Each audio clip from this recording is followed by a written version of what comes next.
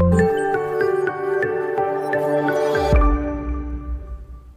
everyone, welcome to shsirclasses. Today we have to prove root 7 is a irrational number.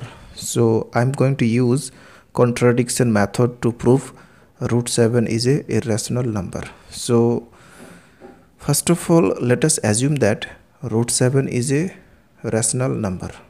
So first taking root 7 is a rational number, and a rational number can be written in the form of p by q.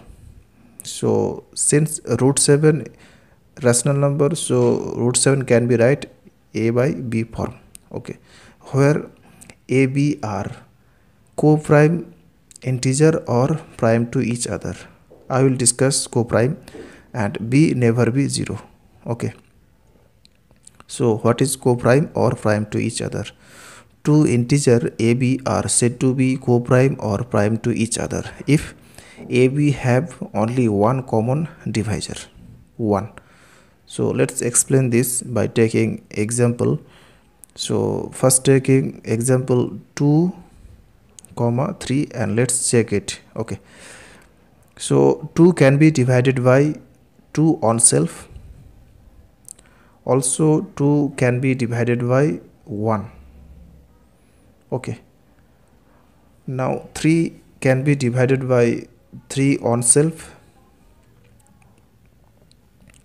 and 3 also can be divided by 1.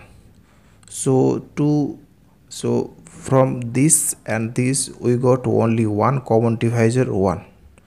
So here 2 and 3 have only one common divisor, and the common divisor is 1. So this satisfies the definition of co-prime or prime to each other. Then we can say that 2 and 3 are co-prime integer or prime to each other, okay. Now let us take another example to explain it, okay. So let us take another example 4 and 6. Now 4 can be divided by 4 on self, also 4 can be divided by 2, and also 4 can be divided by 1, okay. Now 6 can be divided by 6 on self, also 6 can be divided by 3, also 6 can be divided by 2, and last 6 can be divided by 1, okay. So from this and this we got two common divisor, 2 and 1. So 4 and 6 have two common divisor, and the common divisor is 2 and 1, which does not satisfy the definition of co-prime or prime to each other, okay. So 4 6 are not co-prime number, integer or prime to each other, okay. So now squaring both sides of the above relation. So first squaring both sides. So root 5 whole square equal to a upon b whole square, okay. Now simplifying this, so this is 7 equal to a square by b square, implies that cross multiplying 7b square equal to a square. So this is number 1 relation, okay. Now we can write b square equal to a square by 7. Now I'm going to use a theorem. If a square is divisible by a prime 7, then a is also divisible by the prime 7, okay. Now let's explain it by taking some example. So a square divisible by 7 implies that a divisible by 7. If you take a equal to 7, so 7 square by 7, so this is 49 by 7, so this is 7, implies that 7 also divided by 7. Let us take another example, 14, a equal to 14, okay. So 14 square by 7 equal to, we can write 14 into 14 by 7. So cancel the common factor 7. So this is 28, implies that 14 divided by 7, so 2. So from this we can write this. Okay, now we can say that a has a divisor 7 other than 1. Okay, so we got a divisor of a 7. Now we can write a by 7 equal to c for some integer. Let's explain it.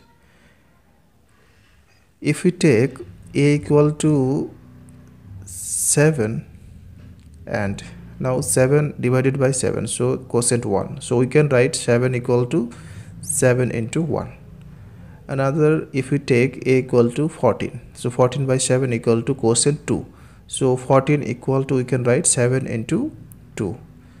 If you take a equal to 21, so 21 by 7 equal to 3, so this is 21 equal to 7 into 3.